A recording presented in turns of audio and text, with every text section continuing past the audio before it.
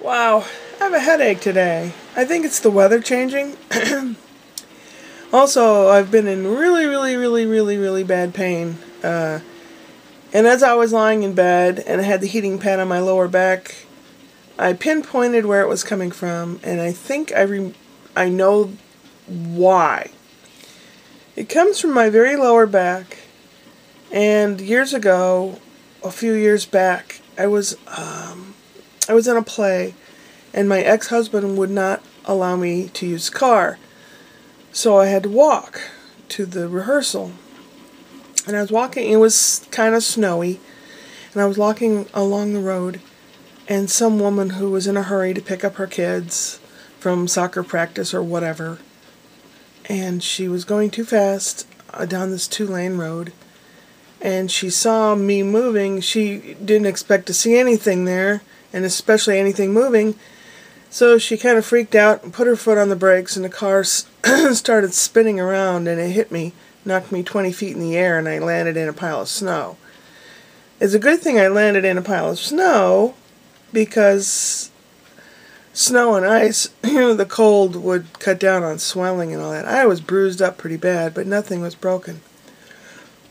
But it was the same area from where her car hit me.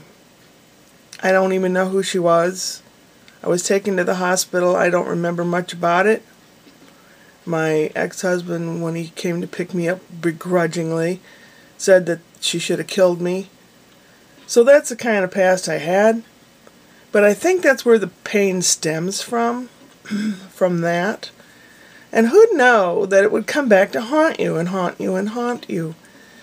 So when they tell you to be careful when you're young with sports injuries or whatever, that it will come back to haunt you, it will.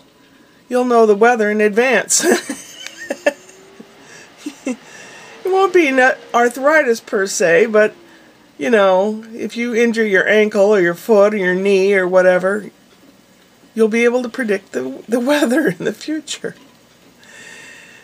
Yes, I'm having a hard time getting going, and I had my coffee already, and I go in this evening and close at work. And then tomorrow I open. And I still have to schedule a water meter change this week. And a few other things. I have a headache. Everything that could be bothering me is bothering me. But I think it's a change of the weather. I'm pretty sure that's what it is. Barometric pressure. I'm like my own barometer. Wah. Hemorrhoid cream, you know, get rid of the puffiness. Ha ha ha ha. Well, I promised the cats if they were good I would make tuna burgers today, so they're going to have tuna burgers. And I'm just going to try to be more awake before I have to go to work. Yeah, upward and onward.